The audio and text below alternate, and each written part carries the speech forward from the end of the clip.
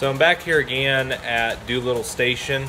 It's the morning of November 9th, and I am currently working on the model train layouts here. Spent the morning putting some stuff back on the tracks, also addressing some issues that I need to take care of today. And something else I want to work on is getting the rest of these glass panels cleaned up. They've had fingerprints and dirt all over them, so I want to get that taken care of here. And then there's also down below here got this circus layout that I need to try to at least tidy up and get something running on it again. So I don't know how interesting this video is going to be, but I'm not going to walk you through everything I do. I'll probably just keep giving you short updates as we go along. Got the G-scale loop running up top there. I took time and oiled the train wheels. Also noticed that those flat cars had a couple axles that were out of place, which that was causing a lot of drag. And currently the trolley track is not running. I'm thinking something might be wrong with the automatic reverser in that, because the tracks are perfectly clean. There's one of the trains on the HO layout just going by here. And I think somewhere down that way is the other one. Yeah, it's just coming up here at the moment. Wait for that to go by. This was one of the ones, well actually both of them I had to take time to put back on the tracks. Found a couple issues with train wheels and such.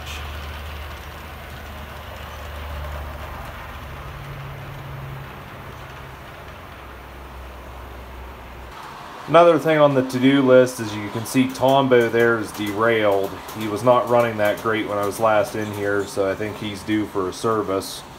And I also got to take time and get the locomotive for the Hogwarts layout working as well. I've got it here with me, but when I took it home I never got around to doing anything with it. Pretty much just washing windows, which I doubt you want to watch this all day. Tell you one thing though, I've definitely noticed, give these a good clean and you can see the layout's a lot nicer. Actually, the last time I was here I finished cleaning the top row, so it's pretty much just this bottom row that needs taken care of now, and some of these are really bad for dirt and fingerprints.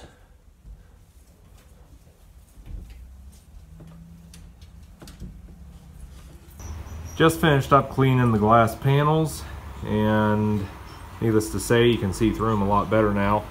And I think I'm going to try to tidy things up with this circus layout a little bit. Anything that's loose I'm going to throw in a box and maybe put back in place at a later date, and try to get a train running around this circuit before I leave. So there's a box of loose stuff that I pulled off the layout, and I've done some vacuuming up until right about this point here, and it's definitely looking a lot better now without all that clutter and dust and dirt all over everything. Especially around this tent here, there was a lot of styrofoam just scattered all over this area. Got that swept up. Accidentally laid my arm on the pond there and it fell through. Hopefully I can get that fixed before I get out of here.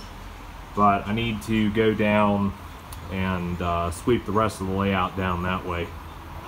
So I think I got the layout as clean as I'm going to get it for the time being.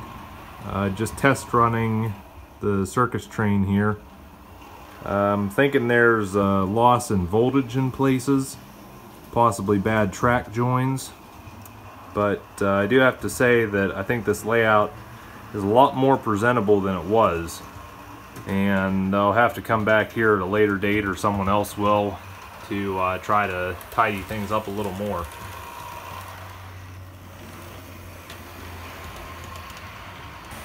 So overall, I think it's been a pretty progressive morning. Got the glass panels clean, trains are running. You can see got both HO circuits going here. G-scale loop is going somewhere. I think the train's down that way. But yeah, also got the Lego train running here as well. There's really nothing wrong with that. Circus layout is cleaned up a little bit and got a train running on that again. I'm sure Bob will be really happy to find that out. There was issues with the Hogwarts layout. I got a dead spot in the tracks back by the castle, and still got to take time, do some work to the locomotive. It's not running right, so I'll be taking that back with me to service. And then Thomas will also need service as well, so that's going to leave the O-gauge layout without an engine for the time being. When I come back, I think I'm going to see about doing some track work, because I know there are a couple joins which are a bit iffy.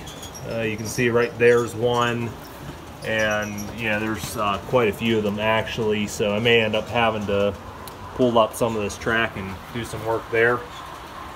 But overall, like I said, I think it was a pretty progressive morning, and I'm quite happy with what all I've got done here.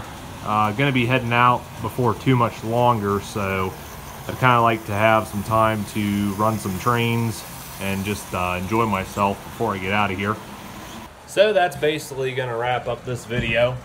Like I said, I'm quite pleased with what all I got done here, and you know, I quite enjoy coming to DuBois here to Doolittle Station, working on the layouts, running trains, and it's quite enjoyable. I've actually had a couple YouTubers I know, like NZR doing, Terrence the Tractor 525, Captain Rolls. Those guys have actually came up here with me, and we've worked on the layouts, ran trains. In fact, me and Terrence the Tractor 525 were actually the ones who helped Bob McKay get everything up and running here again after 2 years of the layouts being neglected. But if you're someone else who maybe happens to be in the area of Doolittle Station and you want to stop by, give me a hand sometime, send me a message. Anyways, I think that's going to be it for now. I'm going to sign off because I'm going to go run some trains now. So until the next video, I'll see you guys later.